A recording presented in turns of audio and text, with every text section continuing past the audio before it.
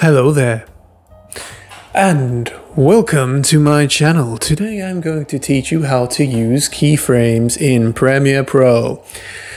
This tutorial will be very good for beginners because I'm going to be going through the very basics of keyframes and how to do them, what they are used for, and so on and so forth. Let's jump right into it, folks, and just do this right now. So, here we are. The first thing you want to do is open Premiere Pro. Once you've opened Premiere Pro, you want to make sure that you drag in your footage right into the timeline. If you don't know how to do any of that, you can check out my absolute beginner's guide to Premiere Pro.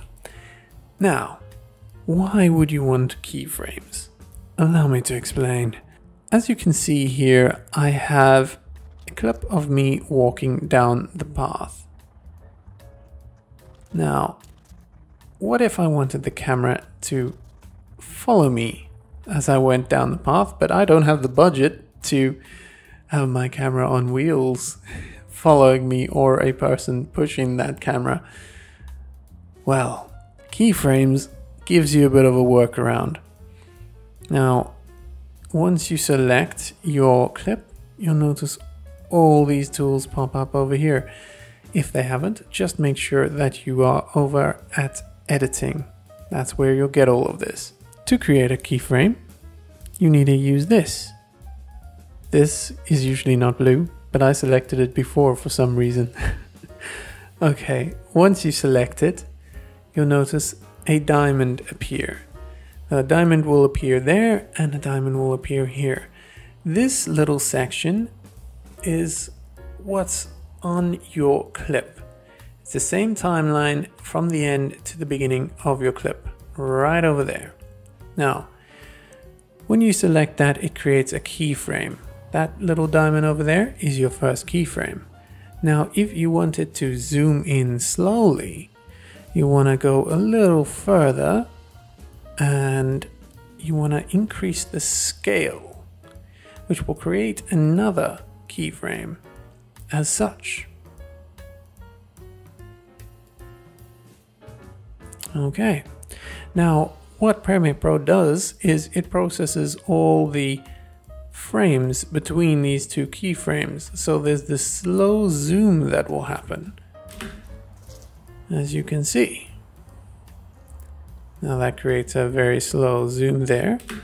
And what you can do as well is click and drag these around and edit it just the way you would.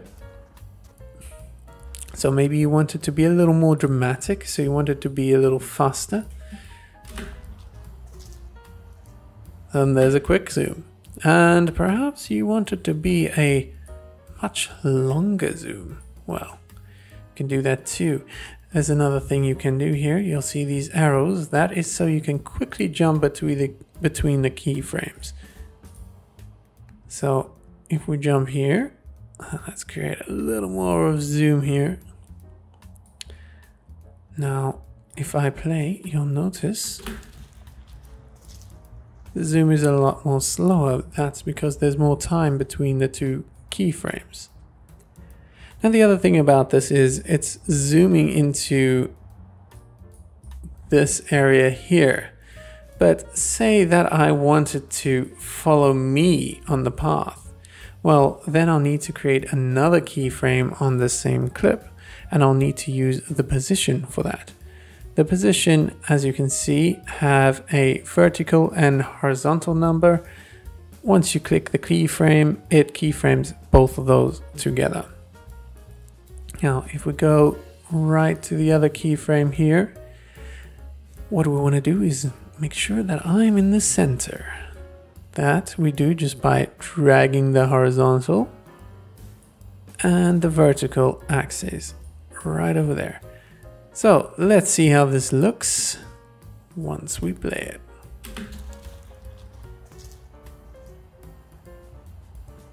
Look at that. It's like it's following me. And I didn't even have to pay for anything. Oh yeah. Oh yeah. Cool. Okay, so The next thing you can use keyframes for is audio. And actually, you can use keyframes for pretty much everything. It's one of the basics that you were using in animation, but in Premiere Pro, it's also very useful. Say if you need a slow zoom into a picture, a still image that you just want to make it a little more interesting, it's great for that. Or perhaps you want a slow fade out and you don't want to use one of these lovely transitions. You can do that just by selecting the opacity and creating a keyframe for the opacity of your clip. It's very easy. You can pretty much do anything and everything with keyframes. It's very useful, very awesome. Okay, let's look at the audio here. Okay, so when it comes to audio, you can do two things. You could say you want the audio to be a little softer here. You could simply cut the audio right out of that section there. And let's do that. Unmute it and see how that works. See how drastic that is? It simply cuts off. But say I wanted the audio to kind of fade off. Then what I would do is select the audio, create a keyframe. Yours might look like this.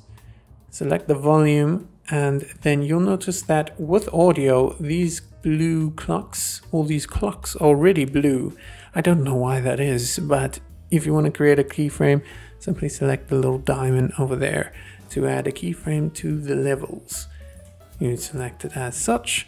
There's our first little keyframe. We go a little further. Say around here we want the music to slowly dip, just be a little softer perhaps, or just completely softer. And then we want the music to slowly increase once again for whatever reason. But say we want it to be the same as that first level. All you have to do is Control or Command C, and then Control or Command B. And that copies that keyframe over there. Now, let's give it a listen. See how it dips out? And back again. See, very useful. And you'll also notice on your timeline, if your timeline doesn't show this, you might have to just zoom in there. So just Alt and scroll your mouse wheel. You'll see this little line here. These are also your keyframes. So you can actually select and edit them just as you might want to over here.